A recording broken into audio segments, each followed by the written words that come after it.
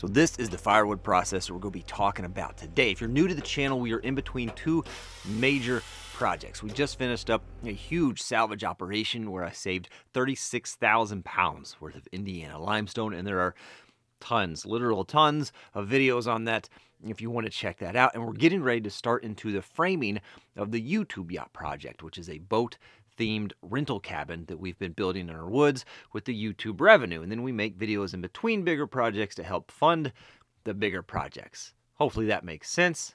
Since I've got a day and I got a buddy that I owe a favor and he needs some firewood and we have just the tool for it, I figured that would make a pretty good video. So I hope you tag along with me. Let's jump into it.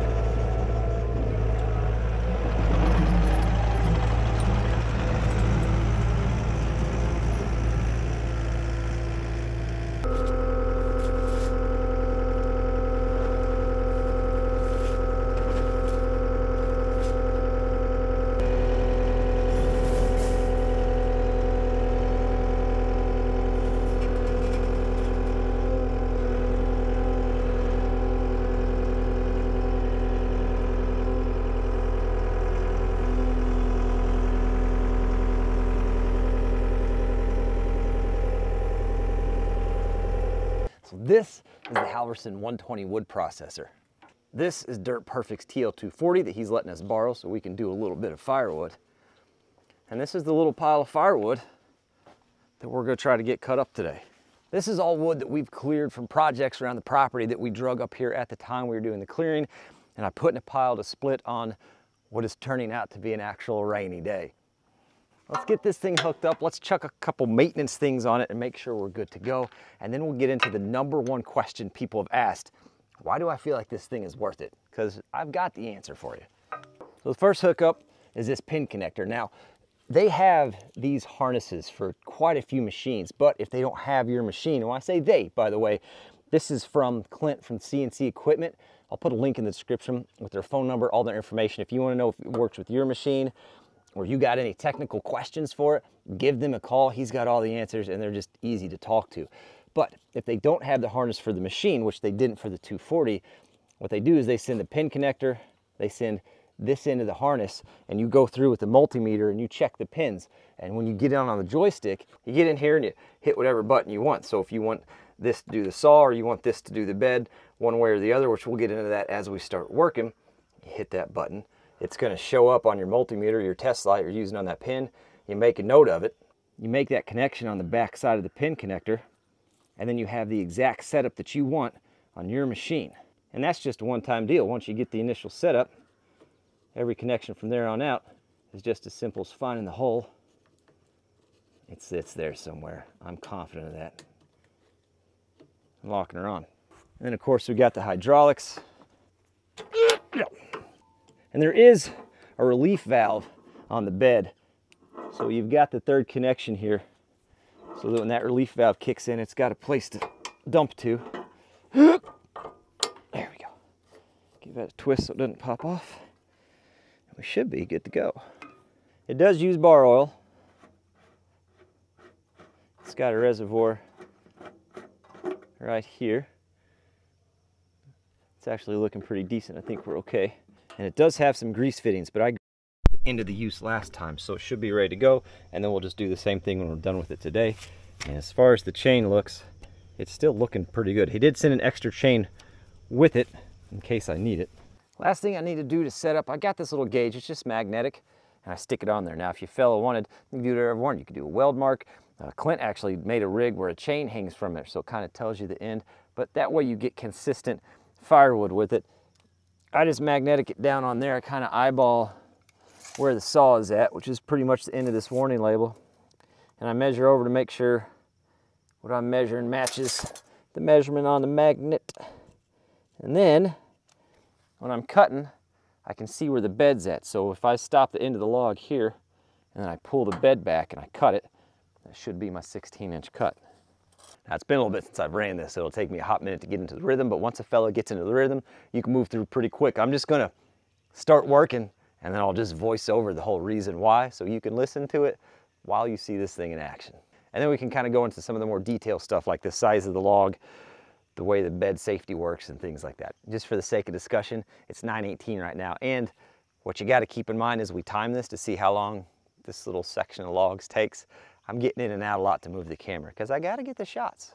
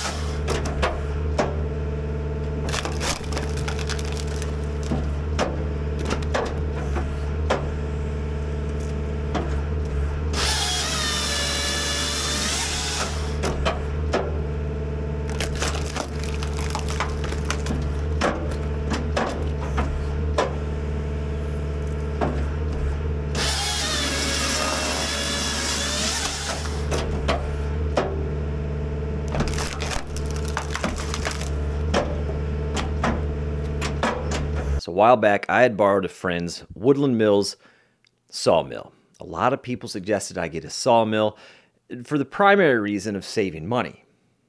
So I borrowed it and I used it for actually 2 months and used it to help with the project. And one of the things I learned is that for where I'm at, the time aspect of the sawmill just wasn't feasible for me. The more I continued to break my consecutive record of most days alive, I've learned that time is something I need to be investing more of. See, I can work as many hours as I want during the week. I can try to earn as much money as I want. But no matter how hard I work, I can't get more time. The only way I can try to get more time is to invest in things that save time. The sawmill was not the answer, especially for me where I live. 30 minutes away is a large hardwood operation. I can literally drive out there. They can load my trailer with 500, 600 board feet of material. The last time I went out there for cypress was 33 cents a board foot. And in a total time of an hour and a half, I am back home with everything I need. The sawmill just didn't make sense. So a lot of people wonder, well, why do I think a wood processor makes sense for where I live? And it all comes back to that time factor. This saves me a tremendous amount of time. In fact, I always hated wasting the wood and the trees. Normally whenever we clear in this area, because there's so much acreage of wooded land versus population, the old-fashioned supply and demand, it didn't really make sense to split things and try to sell firewood. You'd be lucky to get 60 bucks for a cord, and to get 60 bucks for a cord, you're normally going to have to deliver it around here. So the financial aspect of selling firewood didn't really make sense. And although I hated wasting it, the quickest thing, the most time-effective thing for me was to burn it. Throw it in big old piles, be done with it whenever we're clearing for projects. Now enters the Halverson 120 wood processor. Now, although I don't use a lot of firewood, like I mentioned, I've got friends that do use wood boilers, and those friends have things that I can borrow from time to time. And we've talked about it before. I think it's okay to borrow from friends, but it's not okay to take advantage of them. If you're going to use the barter system, you got to have something to offer. And now, since I've got this tool to use for the time being, that I can split firewood quickly and effectively from the ease of a cab, especially on a rainy day like this, well, it just kind of makes sense. That investment in time is what I'm after. I'm hoping that short description kind of sums up and explains everything, all the questions people have had about that. Why I feel like a sawmill isn't worth it, but I do feel like this is worth it. It all comes down to time. It can be very consuming to split firewood. And I get it, some people love to have that firewood splitting weekend where everybody gets together and they bring the coolers and the saws and the little splitters and everybody has a good time. And that's great if you can afford that time. But with me working full time and trying to do all of these projects and then trying to do YouTube as well, it's a very time consuming thing. which means I've got to be able to be in the position for me to be able to utilize the resource of this firewood, that I can sit there and stack it, and it can sit, and I can save it, and when I get a literal rainy day, I can come up here and get it knocked out real quick between projects where it doesn't slow me down and I can keep stuff moving. Time. It all comes down to time for me. And I will add on to that. I know some of you will say, yeah, but you're having to borrow a piece of equipment to use it. Keep in mind, the ultimate goal, which we are working towards because we do have a new hydraulic partnership, which we'll talk about in the future, is to get hydraulics onto the Ford 555 backhoe to where we can use this machine on that backhoe. And then I don't have to borrow it anymore.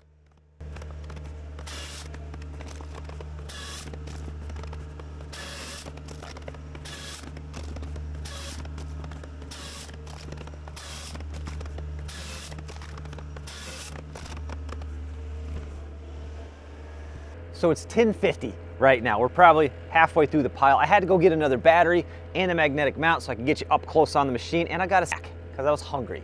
All right, so take 15 minutes off that if you want, or include it because you'll probably get a snack if you split firewood. I've got this piece on here because it was in the pile. Not 100% sure how that's going to work out, but we're going to find out. And I switched to the 4-way wedge. Oh, you can't see it. I switched to the 4-way wedge over there. They don't recommend, I've got the 6-way, and that's what I had on the beginning. They don't recommend the 6-way for the 120. The 120 is the base model. I think Matt from Diesel Creek has the 160. Don't quote me on that, but basic math, 160 is bigger than 120. It's more powerful, it's got more features. They've got some where the wedge itself is on a hydraulic cylinder and you can kind of adjust the size of the split from the machine, which is pretty slick. But this one doesn't have enough power for the 6-way. Clint brought it down for me to try to see if it does, and it does okay on stuff that splits well, but when you get into some kind of knotty, twisty stuff, it clogs up on that 6-way. So I just switched to the 4-way because all this is going to a buddy of mine who runs it for boiler wood, so it doesn't have to be that small. Anyway, you guys want to ride along? Huh? Hold on, let's see what this log does first, and then I'll put you on. I'll also put you in the cab so you can see how the controls work and kind of what my visibility is like. That's a big question we get. Okay, closing the door is a must, I'll say that. I don't know if you can see the side of the machine. We're building up some dust. Okay. So I lift her way up high because it's easier for me to see. I don't know if this is gonna do what I want it to do or not. The stick hanging off the end down there didn't help me out. This is not a recommended situation, but here we go.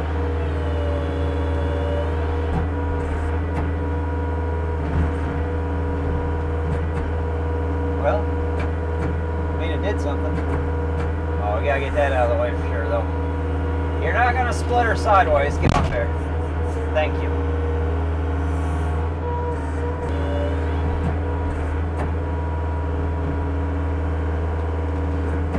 All right, you guys wanna ride along with me in here real quick? Get you the inside scoop. You ready? Okay. Let's go.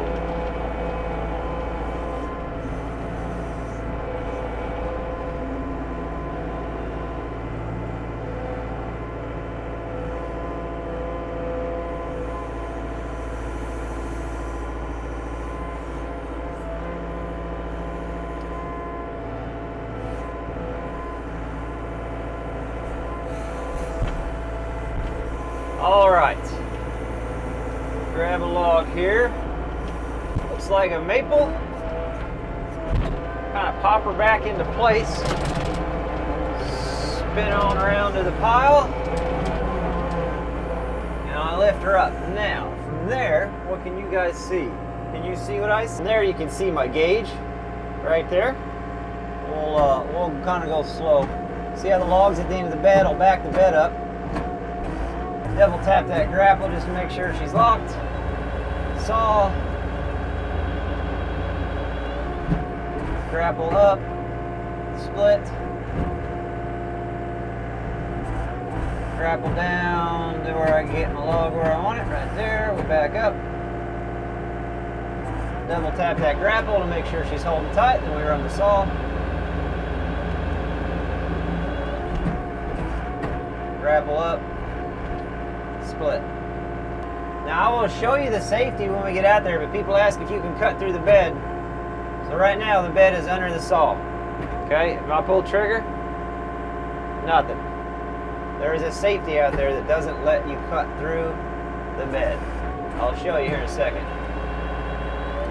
Now we're cutting.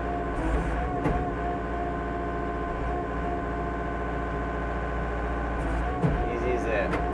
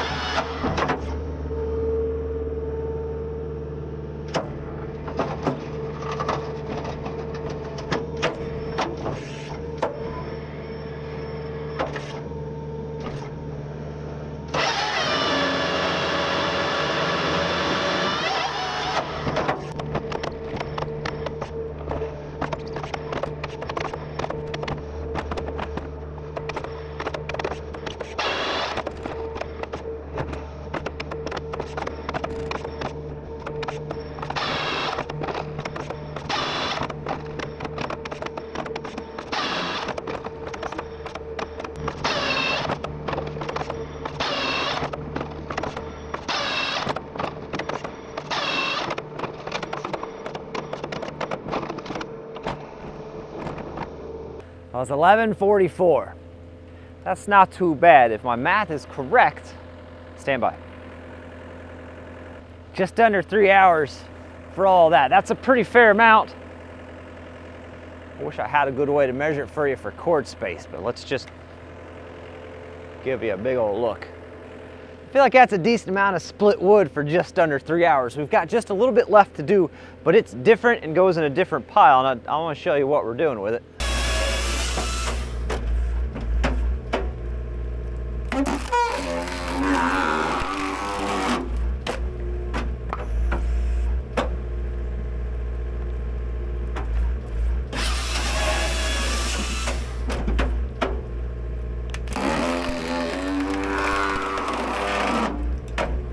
We don't use a tremendous amount of it. We'll just throw a piece or two in with our campfires. Supposedly it helps with bugs. Don't really know if that's true, but it definitely smells good. Well, either way, we use it. We like it. As far as this bed goes, remember earlier we were talking about if the bar can come down and hit the bed? The answer is no. There's a safety down here on this end. It's got to make contact with that before the bar will go down. So it will not cut through the bed. Now, that's a good thing. The biggest limiter on this base model for the diameter log is actually this grapple. That grapple is only about 15 1/4, 15 1/2 tall. That's the biggest limiter for the size log you could cut. If a fellow wanted to buy the base model but try to cut a little bit bigger log, you could probably modify that a little bit. The bar itself could probably cut a couple more inches than what it's spec'd for. I'm not recommending that by means. If you're going to cut bigger trees than what it's spec'd for, you probably ought to just size up to the next one and get a few more features. The other thing with it, whenever we get curves, trees that have that slight curve to them, whenever they lay in the bed, they'll kind of curve out this way, which gets it further away from the bar. So sometimes that can get a little wonky, but overall, it's not too bad. It doesn't have to be a perfectly straight tree. Most of those trees had a little wonk in them, a little whoop-de-doo, whoop-de-don't, and it cut them just fine. This tree here was too big, and it's probably, got to kind of eyeball it, 18 inches on the butt, and then it's got that real heavy curve in it. We're 14 on that end, so probably somewhere in there it could have started cutting and splitting. And I need to take this over to the house and get her hosed off. We got a little bit of some chip buildup. I don't know. Time. You're buying time with this thing. 3 hours to cut and split all that, and somebody's gonna be technical about it, so let's just call it 4 for the time it took me to get the machine up here and get everything set up. You wanna call it 4 hours, that's fine. That's half a day doing something in the rain that I wouldn't be doing today anyway because all my other projects are rained out. Time. It's pretty slick. Give Clint and those guys a call up there at CC Equipment. I'll put a link in the description, and check out his YouTube channel, by the way. Clint said he's got some Super Duty stuff up there for me too that I can snag to help with the dump truck project. So we may be doing that soon as well. But the next video, back on the YouTube yacht, which is somewhere behind me in that general direction. We're gonna start framing. Weather looks pretty decent for it next week. Material's supposed to arrive on Monday. That always goes to plan, and I'm excited for it. I can't thank you guys enough for watching, and I hope I get to see you on the next one.